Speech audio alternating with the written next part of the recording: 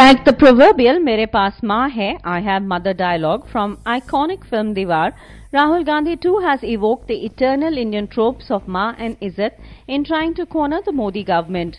Somewhat like Mamata Banerjee's Ma, Maati, Manush, mother, soil, human being, battle cry, he has tried to link these two ideas to a third indelible Indian trope, that of the land as mother. Rahul Gandhi's rhetoric is essentially aimed at painting the Modi Sarkar as anti-poor and in the pocket of suited-booted capitalists. The accusation misses the point that even the poor may aspire to wear boots one day.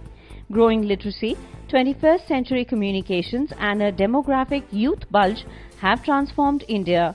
Prime Minister Narendra Modi swept India last year because he offered a positive message of hope. In contrast, at a time when many have begun questioning the government on its pace of change, Rahul Gandhi is only offering a message of negativity, not a viable alternative. The attempts at banning meat on certain days, talk of what young women should or should not do, and intemperate comments on minorities and their loyalties does injustice to Hinduism itself. India voted for Achhe Din, not for Big Brother in the kitchen, social strife or cultural tutorials in good living. Both Congress and BJP require serious introspection.